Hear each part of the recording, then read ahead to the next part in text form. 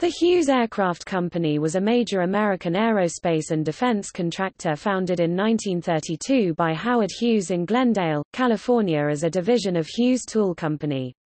The company was known for producing, among other products, the Hughes H-4 Hercules Spruce Goose aircraft, the atmospheric entry probe carried by the Galileo spacecraft, and the AIM-4 Falcon guided missile. Hughes Aircraft was acquired by General Motors from the Howard Hughes Medical Institute in 1985 and was put under the umbrella of Hughes Electronics, now known as DirecTV, until GM sold its assets to Raytheon in 1997.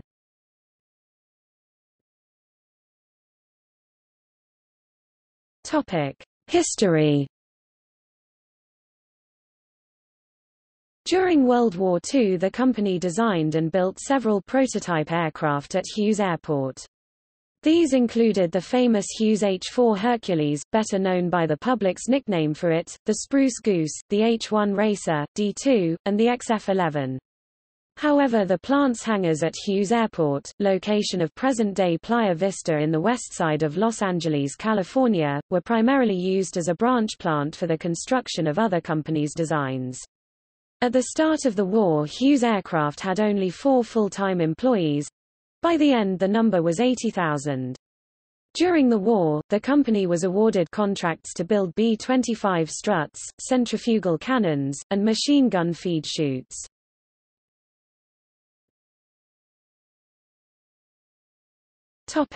Post-World War II. Hughes Aircraft was one of many aerospace and defense companies which flourished in Southern California during and after World War II and was at one time the largest employer in the area. Yet, employment had dropped to 800 by 1947.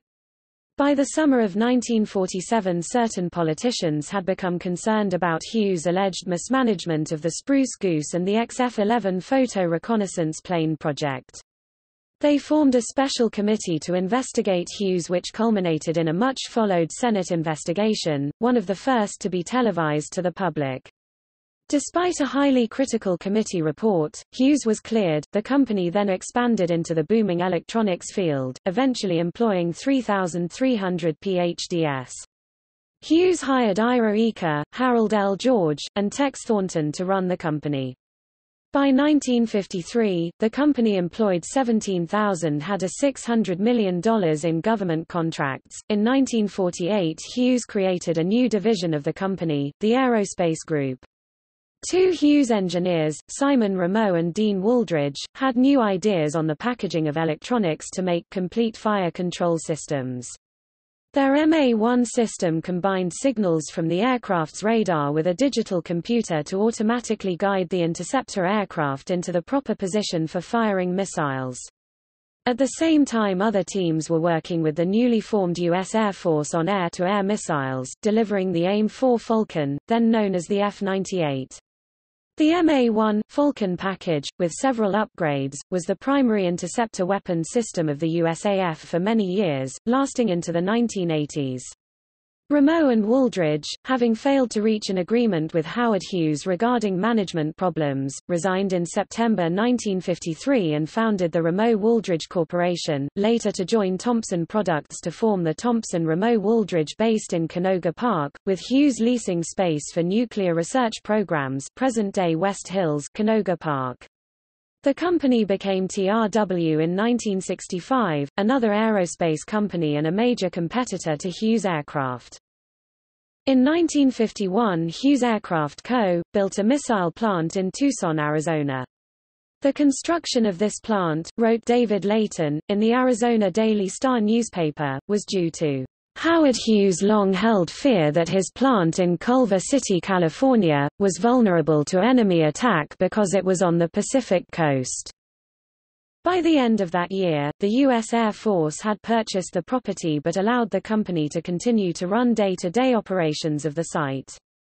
This Tucson plant is still in operation under the ownership of Raytheon Co. Howard Hughes donated Hughes Aircraft to the newly formed Howard Hughes Medical Institute (HHMI) in 1953, allegedly as a way of avoiding taxes on its huge income. The next year, L.A.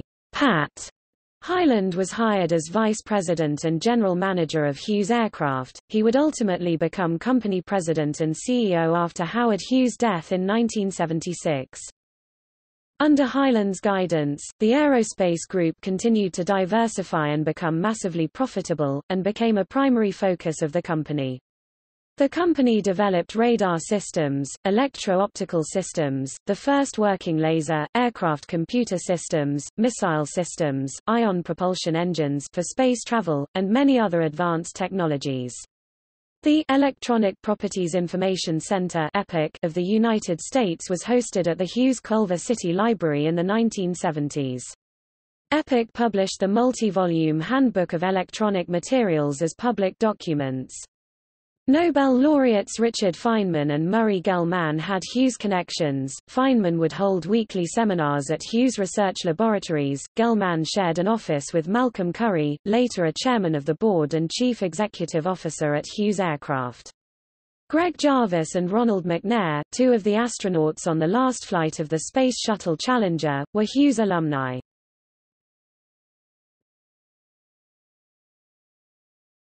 Topic: Ground Systems Group.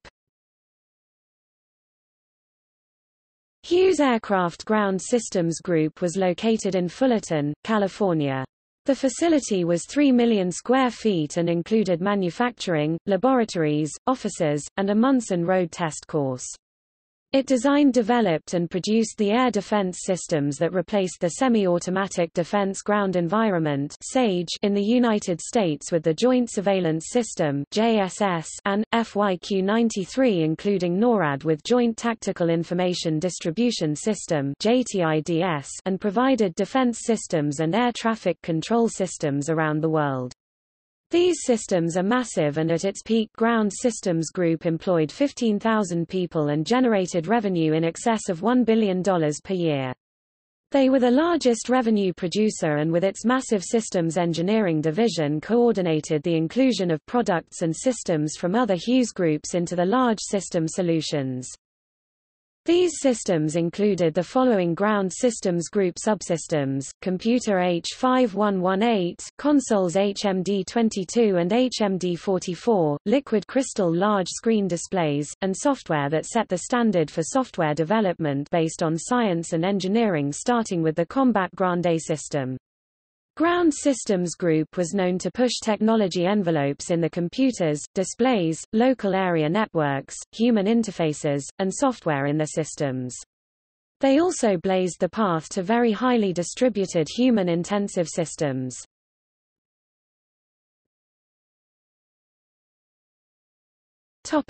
Hughes Space and Communications Group.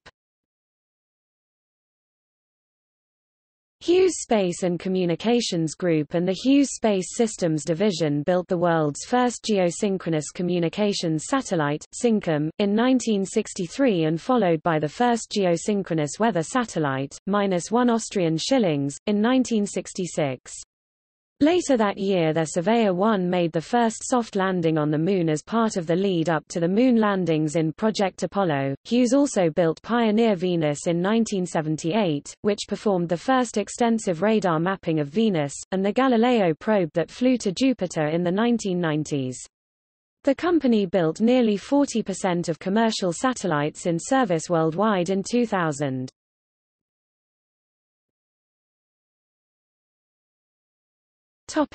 Hughes helicopter business.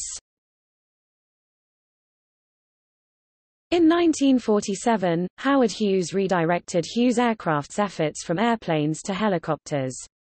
The effort began in earnest in 1948, when helicopter manufacturer Kellett Aircraft Co. sold its latest design to Hughes for production. The XH-17 Sky Crane first flew in October 1952, but was commercially unsuccessful. In 1955, Howard Hughes split the helicopter production unit from the Hughes Aircraft Company, and reconstituted it with Hughes Tool Company, calling it Hughes Tool Company's Aircraft Division. The Aircraft Division had a focus on the production of light helicopters, mainly the Hughes 269-300s and the 06 Cayusa, Hughes 500.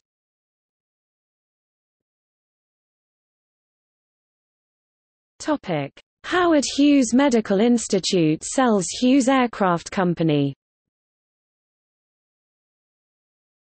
Hughes left no will, and following his death in 1976 there were numerous claims to his estate. A Hughes executive and a Hughes lawyer claimed they had the right to set up an executive committee to take over the running of the HHMI and its Hughes Aircraft subsidiary. The Attorney General of Delaware Richard R. Weir challenged this and filed suit in 1978. Charles M. Oberle continued the action when he became Attorney General in 1983. Oberle stated he wished to see an independent board of trustees to ensure both that the institute fulfilled its charitable mission and that it did not continue to operate as a tax shelter. In January 1984, Judge Grover C. Brown ruled that the Chancery Court should appoint the trustees because Hughes had not left a succession plan. Brown asked for both the Executive Committee and the Attorney General's office to submit a list of recommendations that he could approve. Brown approved a list in April 1984. In January 1985, the new Board of Trustees of the HHMI announced they would sell Hughes Aircraft either by private sale or public stock offering.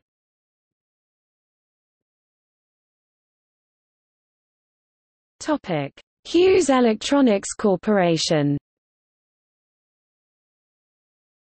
On June 5, 1985, General Motors was announced as the winner of a secretive 5-month, sealed bid auction. Other bidders included Ford Motor Company and Boeing.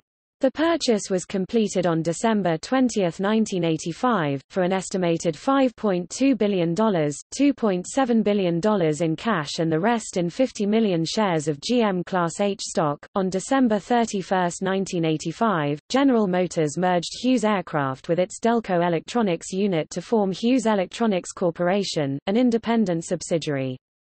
The group then consisted of Delco Electronics Corporation and Hughes Aircraft Company. In August of 1992, Hughes Aircraft completed its purchase of General Dynamics missile businesses for $450 million. This brought the Tomahawk cruise missile, Advanced Cruise Missile, Standard Missile, Stinger Missile, Phalanx Close-in Weapon System, and Rolling Airframe Missile into Hughes' portfolio. In 1994, Hughes Electronics introduced DirecTV, the world's first high-powered DBS service. In 1995, Hughes Electronics' Hughes Space and Communications division became the largest supplier of commercial satellites. Also in 1995, the group purchased Magnavox Electronic Systems from the Carlyle Group.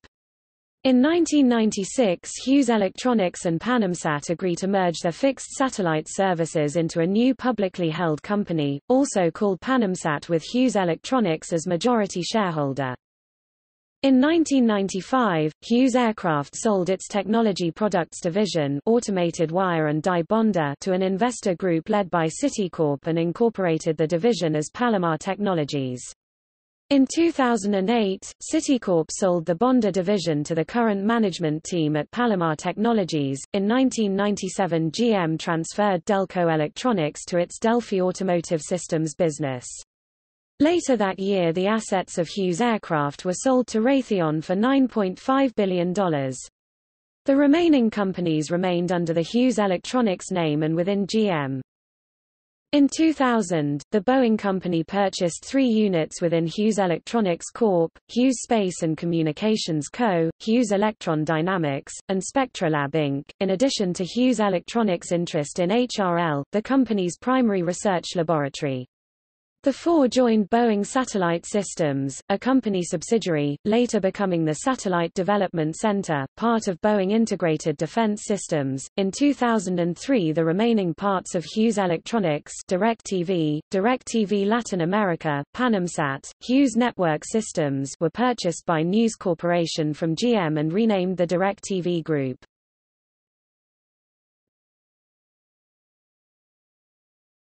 Topic: Corporate legacy.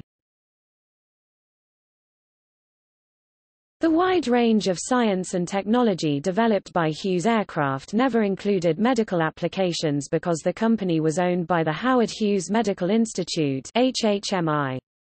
This restriction was imposed to avoid even the appearance of a conflict of interest. However, the money provided to HHMI by Hughes Aircraft led to major improvements to the medical field, from genetics, cancer research, to producing doctors who provide care to millions of people.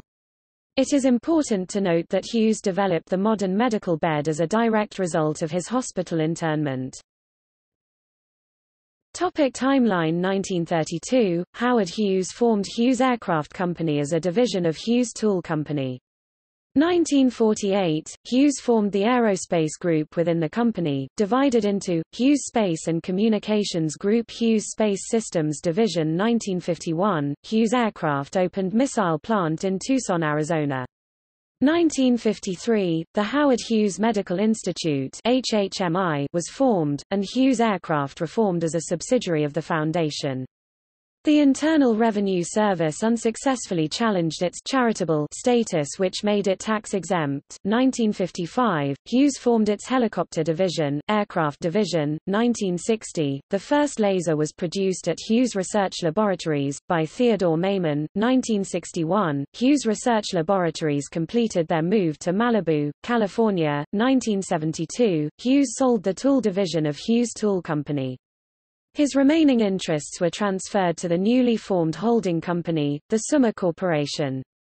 This included Toolco Aircraft and Hughes Property and other businesses. 1976, Toolco Aircraft became Hughes Helicopters. 1976, Howard Hughes died at the age of 70, leaving no will.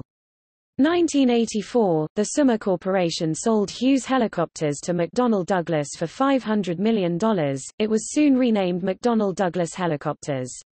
1984, the Delaware Court of Chancery appointed 8 trustees to the Howard Hughes Medical Institute. They decided to sell Hughes Aircraft. 1985, the HHMI sold Hughes Aircraft to General Motors for $5.2 billion. This was merged with GM's Delco Electronics to form Hughes Electronics Corporation. This group then consisted of Delco Electronics Corporation, Hughes Aircraft Company. 1987, Hughes Aircraft Company acquired M.A.Com Telecommunications, to form Hughes Network Systems. 1994, Hughes Electronics introduced DirecTV. 1995, Hughes Space and Communications Company became the world's biggest supplier of commercial satellites. 1995, Hughes Electronics acquired Magnavox Electronic Systems from the Carlyle Group. 1995, Hughes Aircraft acquired Chi-Link. Chi-Link was part of the original company founded by Edwin Link, inventor of the flight simulator. 1996, Hughes Electronics and PanamSat agreed to merge their fixed satellite services into a new publicly held company, also called PanamSat, with Hughes Electronics as majority shareholder. 1997, GM transferred Delco Electronics from Hughes Electronics to its Delphi Automotive Systems. Delphi became independent in 1999. 1997, the aerospace and defense operations of Hughes Electronics, Hughes Aircraft, merged with Raytheon. Raytheon also acquired one half of the Hughes Research Laboratories. 2000, Hughes Space and Communications Company remained independent until 2000, when it was purchased by Boeing and became Boeing Satellite Development Center.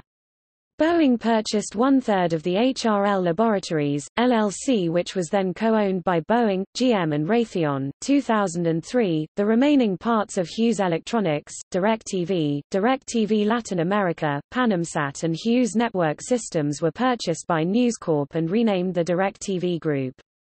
2003, News Corp sold PanamSat to Kohlberg Kravis Roberts & Co. KKR in August 2004. 2004, director Martin Scorsese used the Hughes Aircraft stage in Playa Vista to film the motion capture sequences in the film The Aviator. 2004, Skyterra Communications, Inc. completed its purchase of 100% controlling interest in Hughes Network Systems from the DirecTV Group in January 2006.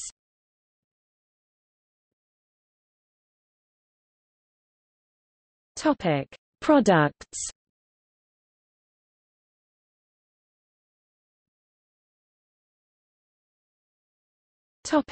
Air defense and air traffic control systems. Japanese Tactical Air Weapons Control System, JTAWCS. Swiss Air Defense System, Florida. Spain Air Defense System, Combat Grande. Tactical Air Weapons Control System. Joint Surveillance System. German Air Defense Ground Environment, GEADGE. Integrated NATO Air Defense System. NATO Air Defense Ground Environment, NADGE, NSPA. Airborne Early Warning, Ground Environment Integration Segment, Aegis. Canadian Air Traffic Control System.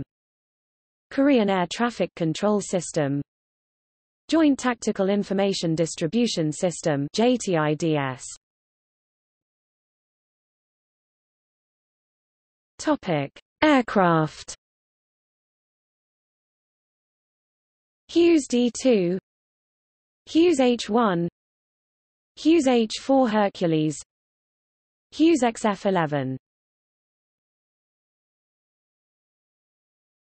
Topic: Missiles. AIM-4 Falcon, AIM-26 Falcon, AIM-47 Falcon, AIM-54 Phoenix, AIM-120 AMRAAM, AGM-65 Maverick, BGM-71 TOW, Brazo. Topic: Spacecraft. HS-333, Anik satellite, Jarvis rocket, Magellan spacecraft, Morelos satellite system, PAKS-81 satellite, Pioneer program, Pioneer Venus multiprobe, Pioneer Venus orbiter, Surveyor program, Surveyor 1, Surveyor 2, Surveyor 3, Surveyor 4, Surveyor 5, Surveyor 6, Surveyor 7.